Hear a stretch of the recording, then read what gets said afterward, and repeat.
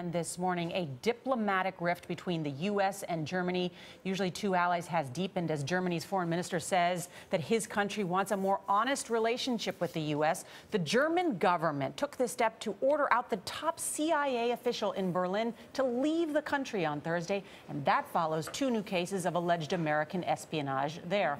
One German is under arrest and another is being investigated for spying for the United States. The trouble started last year when NSA leaker Edward Snowden revealed the agency eavesdropped on Chancellor Angela Merkel's phone calls, while her foreign minister will meet with Secretary of State John Kerry this weekend.